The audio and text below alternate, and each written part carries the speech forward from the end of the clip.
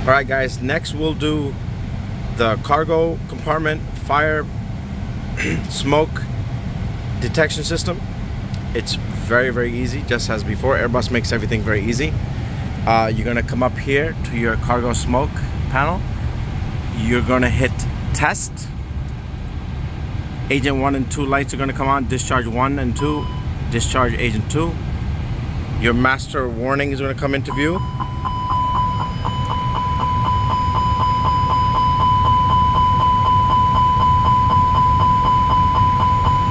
On the lower page, your cargo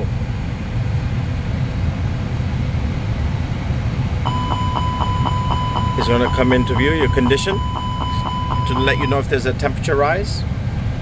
And if everything is normal, everything goes back to normal and the airplane quiets down.